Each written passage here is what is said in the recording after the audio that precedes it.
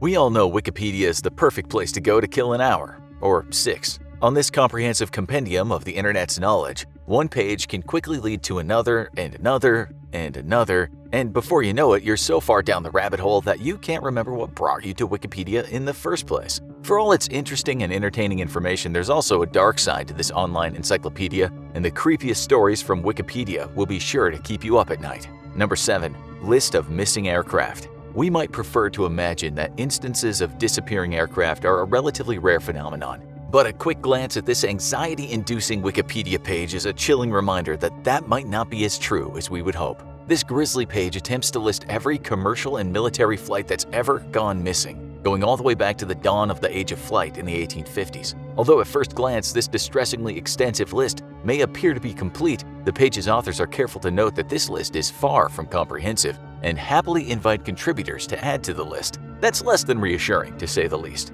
According to the International Civil Aviation Organization, an aircraft is considered missing when the official search has been called off and the majority of the plane's wreckage has not been located. Since 1948, more than 100 aircraft have vanished without a trace, as per the Aviation Safety Network.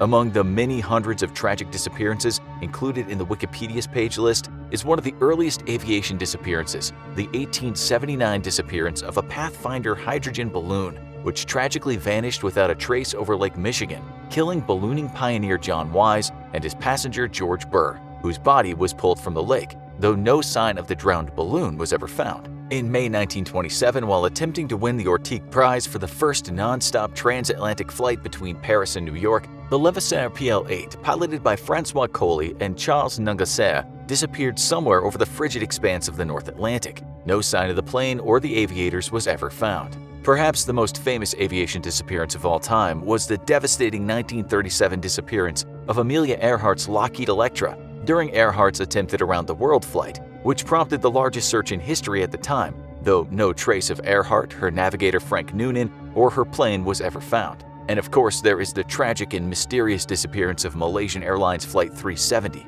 In 2014, the Boeing 777 disappeared somewhere over the Indian Ocean, far off its planned flight path, with 239 souls on board. No trace of the plane has been found, despite a huge search effort, and it remains the largest commercial disappearance in history. Perhaps don't go down this particular rabbit hole before getting on a plane. But if you think you're safer on a boat, our next entry might change your mind about that too. Number 6. Titanic Passenger List. The tragic fate of the ship Titanic is a well-known tale. The luxury ocean liner was supposed to be unsinkable, but that claim was proven wrong when she struck an iceberg and sank on her maiden voyage in 1914. Thanks in large part to a shortage of lifeboats, 1,503 of the 2,208 people on board the Titanic died in the frigid waters of the North Atlantic. The numbers are staggering, but a quick look at the Wikipedia page that lists each of the passengers by name really brings the horror to life. The Titanic's passengers were divided into 3 distinct classes. First-class passengers were predominantly from the wealthy upper class and included prominent businessmen like Macy's department store owner Isidor Straus, wealthy industrialists like real estate billionaire J.J. Astor and his 18-year-old pregnant wife, and even British aristocracy like the Countess of Rothes. Second-class passengers were mostly middle-class professionals and tourists, while the third-class passengers were mainly poor immigrants moving to the US or Canada in search of a better life. The Wikipedia page includes the names of every single passenger who traveled on the Titanic, as well as some startling photos and the unbelievable stories of some of the survivors, like the 2 boys who had been kidnapped by their father and taken across the ocean under assumed names. They survived, but their father did not, and they were dubbed the Titanic Orphans. There's the story of the LaRoche family, the only black family on board, who were moving from France back to their homeland of Haiti, where Father Joseph's uncle was president, hoping to escape rampant racial discrimination in Europe. There's also the account of Milvina Dean, who was just 2 months old at the time of the sinking, and when she died in 2009, she was the last living survivor of the Titanic disaster. If you're looking for more creepy death-related entries, you can't really beat our number 5 creepiest Wikipedia story. Number 5. Last Meals. In many countries around the world, it's customary to give condemned prisoners their choice of a final meal before their execution. This fascinating yet gruesome Wikipedia page compiles the very last meal eaten by some of the most infamous death row inmates from around the world before they were executed for their horrendous crimes. John Wayne Gacy, Chicago's killer clown, ordered a dozen deep-fried shrimp, a pound of strawberries, a Diet Coke, and a bucket of KFC, which was extra creepy considering he worked at KFC during his brutal murder spree. Danny Rolling, the Gainesville Ripper, who murdered 5 students in Florida, feasted on lobster tail, butterfly shrimp, baked potatoes, and strawberry cheesecake before he was put to death for his heinous crimes. Oddly, serial killer Ted Bundy declined a special last meal, and he refused to eat the prisoner's traditional last meal of steak, eggs, hash browns, toast, coffee, and juice. Bundy went to the electric chair on an empty stomach. This fascinating page lists the final meal of hundreds of evil murderers, but it's probably best not to visit this one before eating.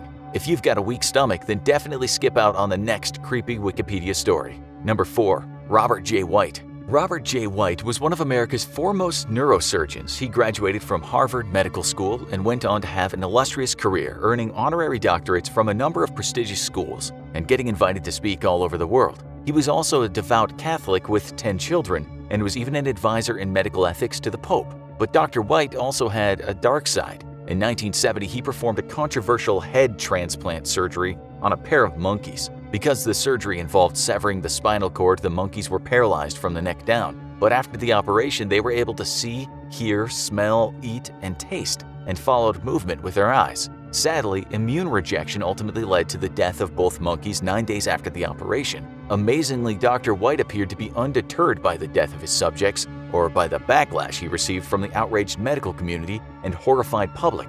He made plans to repeat this outlandish experiment on human subjects in the 90s, but thankfully it seems he never went through with it. Inhumane medical experiments are terrifying, but our next entry has haunted the residents of a small English village for over 60 years. Number 3. Bella in the Wych Elm.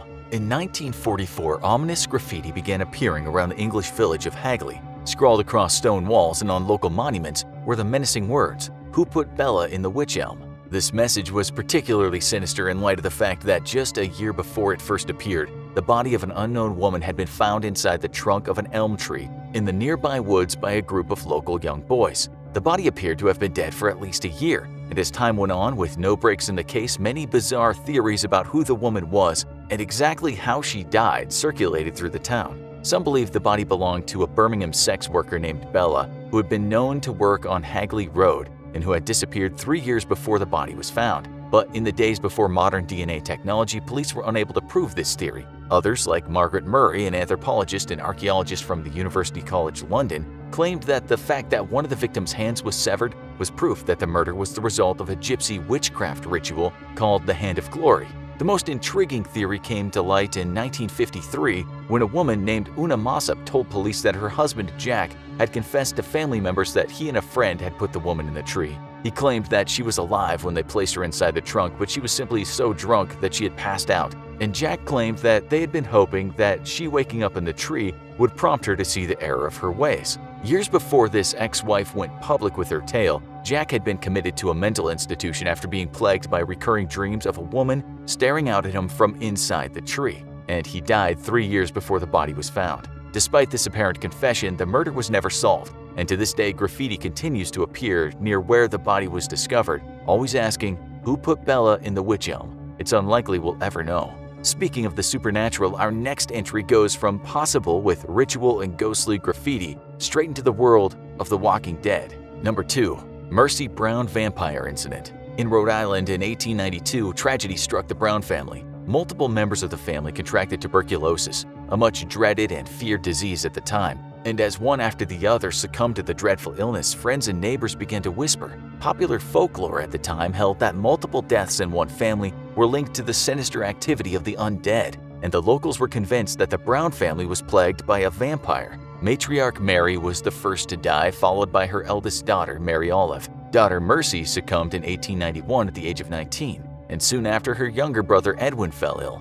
Desperate to stop the disease from destroying what was left of the family, George Brown ordered the exhumation of the bodies of his wife and daughters. Both Mary and Mary Olive's bodies showed an expected level of decomposition, but when the body of young Mercy was removed from her grave, her corpse showed almost no signs of decomposition and her heart was still filled with blood. To the locals, this was a clear sign that Mercy was the undead cause of her family's tragedy, ignoring the fact that she'd been stored in freezer-like conditions in an above-ground crypt for 2 months after her death, which likely slowed decomposition and preserved her corpse. In keeping with local superstitions, Mercy's heart and liver were removed from her dead body and burned, and the ashes were mixed into a tonic for Edwin to drink in an attempt to halt the influence of the undead on the poor Brown family. Unfortunately, Edwin died 2 months later, and poor Mercy's body, what was left of it anyways, was reburied in the local graveyard. Finally, our number one spot in proof that nothing is more terrifying than normal everyday humans. Number 1. The From Hell Letter.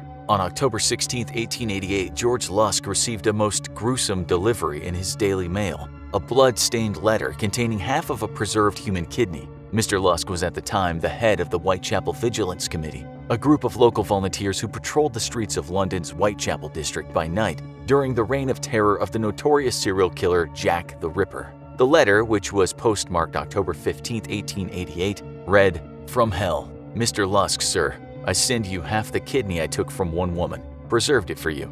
The other piece I fried and ate. It was very nice. I may send you the bloody knife that took it out if you only wait a little while longer. Signed, Catch me when you can, Mr. Lusk." This was just one of a number of horrible taunting letters believed to have been sent by the killer. He was also purported to have sent the Dear Boss and Saucy Jackie letters to local newspapers, and was believed to be behind the Openshaw letter sent to another investigator. Despite these careless attempts to engage with investigators, Jack the Ripper was never caught, and his identity remains a mystery to this day. This is one Wikipedia rabbit hole with a wealth of gruesome information to explore. This sampler of just a few of the creepiest stories from Wikipedia is a great reminder that you may never know what creepy tales of horror await at the bottom of the rabbit hole. If you thought this video was fascinatingly creepy, be sure to check out our other videos, like this one called Malaysian Air Mystery, What We Now Know About the Missing Flight MH370. Or perhaps you'll like this other video,